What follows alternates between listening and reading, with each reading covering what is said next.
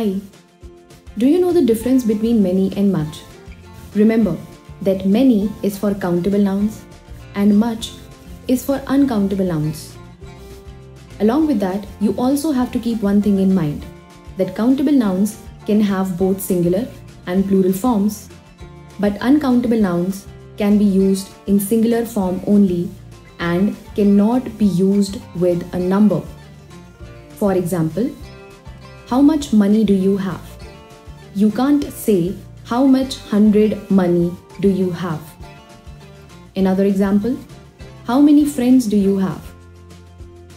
Hope that helps you. Stay tuned for more and happy practicing. Thank you.